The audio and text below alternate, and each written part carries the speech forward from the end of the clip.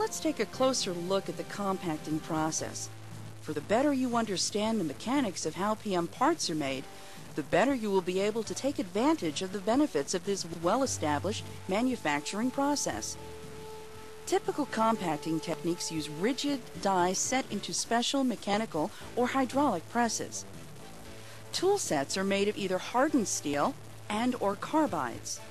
There is a die body or mold. And for simple geometries, at least one upper and lower punch.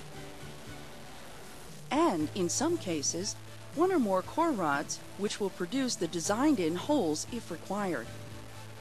The die receives a charge of blended powder. The fill ratio of loose powder is around 2.5 to 1. This is delivered to the cavity by a feeder shoe. The upper and lower punches compress the powder. The upper punch is withdrawn, and the lower punch ejects the pressed compact. The feeder shoe, or transfer mechanism, takes the piece away from the die cavity.